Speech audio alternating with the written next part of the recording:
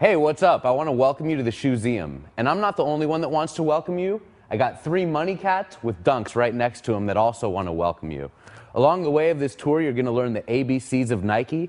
This is my fairy tale section. You have shoes inspired by the 3 bears, as well as the ugly ducklings. Just behind the fairy tale section are comic book and cartoon characters with their very own Nikes. You'll notice SeaWorld over there to my left. And just behind SeaWorld is going to be my tribute to the world-famous San Diego Zoo. Behind the world-famous San Diego Zoo is a tribute to the U.S.-Mexico border.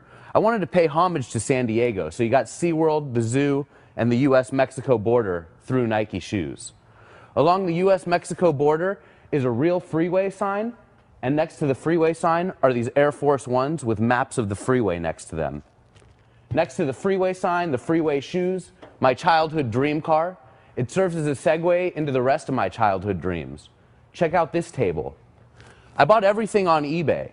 2,000 pairs of Nike shoes, my childhood basketball card collection, which includes Michael Jordan rookies, Playboy magazine, and Garbage Pail Kids. And next to the Playboy is a tribute to the Adult Depot. Shoes inspired by the birds, bees, flowers, and trees, and some sex displays underneath. Hey, come over here. If you check out the history of Air Max conveyor, you'll see the evolution of the Air Max over 24 years, from 1987 to 2011. It's a microcosm of the warehouse behind me, jam-packed with 900 running and basketball shoes. Vintage waffles from the 70s on my left, the Air Max 1, Stab, Light, and 90 on my right. We're going to wrap around back here and you're going to see holiday shoes. Valentine's Day, St. Patrick's Day, Easter, Cinco de Mayo, Halloween.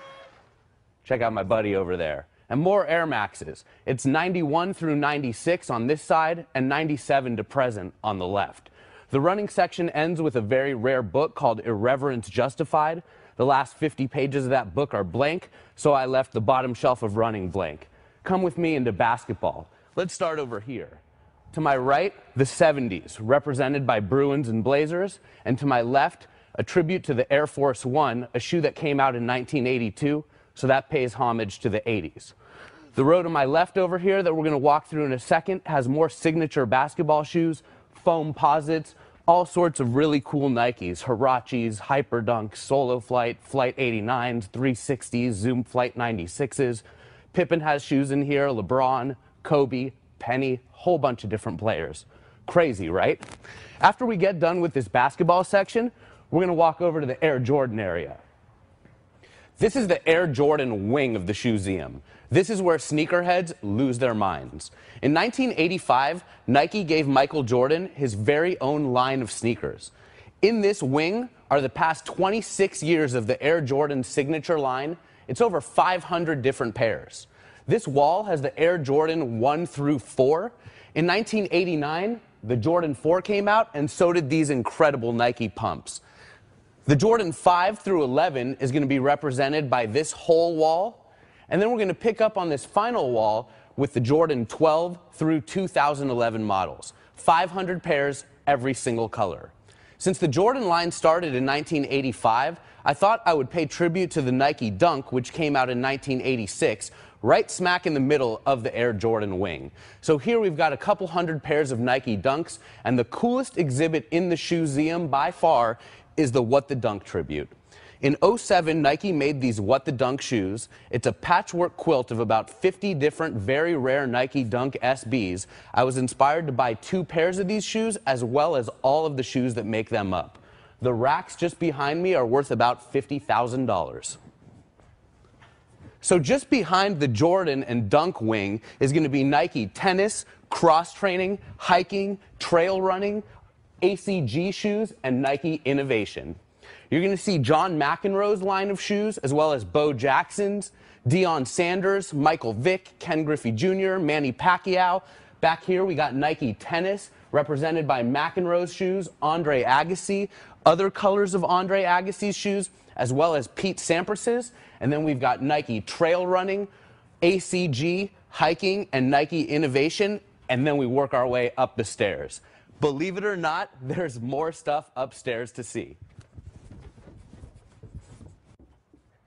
I've got even more Nike shoes just upstairs.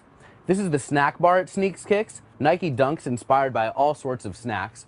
And in this hallway over here, 200 pairs of basketball shoes, including a rainbow of Nike Dunks just behind the bubbles. And in the photo room over here, Nike Charities, a tribute to Nike Olympics, and then a tribute to Beaverton, Oregon, where all the magic goes down. You'll notice Prefontaine's movie playing in the background. We play this movie during every single tour. Come on out here. We've got shoes in every single room in the Shoe-seum, even the bathroom. Right next to the toilet is my tribute to the poopy Reebok pumps. You'll notice pieces of poop on display next to these shoes. And alongside the Reeboks are Nike hygiene shoes inspired by Aquafresh, Bic, Brute, and Old Spice. So we've been in the bathroom, we've seen the snack bar. Come check out the break room. The break room's in a tent because Zappos has an office in a tent. In the break room, you have Nikes inspired by beer, weed, reggae, and Hawaii.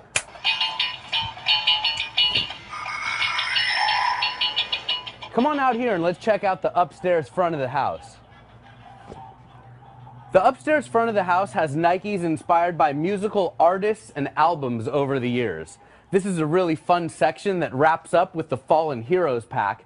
Shoes inspired by MC Hammer, Vanilla Ice, Milli Vanilli, and Pee Wee Herman. And you'll notice Pee Wee's holding his mugshot photo and sitting on his police report.